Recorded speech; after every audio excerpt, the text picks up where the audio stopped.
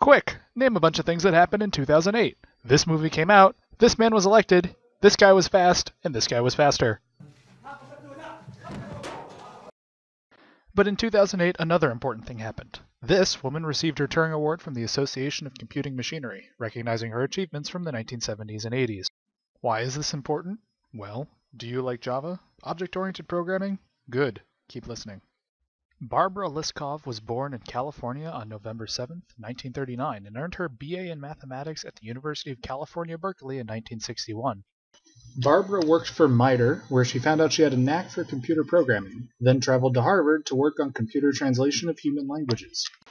Later, Barbara traveled all the way back to Stanford to earn her graduate degree, studying chess endgames, an early application of artificial intelligence. She became one of the first women to earn a PhD in computer science and went back to MITRE where she worked on Venus, a time-sharing virtual machine. Liskov left MITRE to become a professor at MIT, where she remains today. Building on her experience with computer systems, she created CLUE, the first language to support abstract data types. Today we might call these interfaces or modules, but this was pretty extraordinary in 1974. It was for her work on data abstraction, fault tolerance, and distributed computing that Liskov won her Turing Award. In 1994, Liskov formulated this principle in object-oriented programming. Let Q of x be a property provable about objects x of type T, then Q of y should be provable for objects y of type S, where S is a subtype of T. You should recognize, or at least understand this principle, because it gives us inheritance in object-oriented languages, and is now known as the Liskov substitution principle. You should also recognize the co-author of the principle, Jeanette Wing, who used to be the head of the computer science department just a few years ago and has been a Carnegie Mellon faculty member since 1985.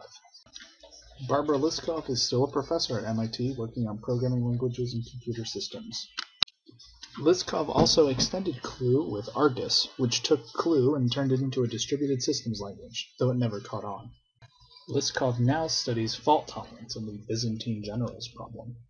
Although the Byzantine fault problem was considered too long and too expensive to be practical, Barbara was able to design the practical Byzantine fault tolerance algorithm, which provides high-performance Byzantine state machine replications and can process thousands of requests per second.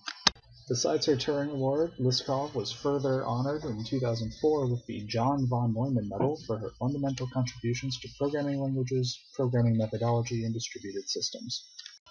Barbara's son Moses Liskov was awarded his own PhD in computer science at MIT in 2004, and now works at, where else, the MITRE Corporation, where his mother first started working more than 50 years ago in 1961.